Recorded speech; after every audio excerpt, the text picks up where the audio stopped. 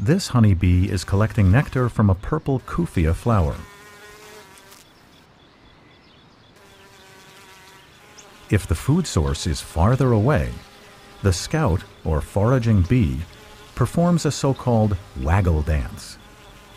The bee follows a figure 8 and waggles on the middle line of the figure 8. The waggle dance tells the other bees in which direction to look for the flowers. If the bee waggles straight up towards the sun, the other bees will find the flowers by flying straight towards the sun. If the bee waggles to the left of the direction of the sun, the flowers can be found by following that direction.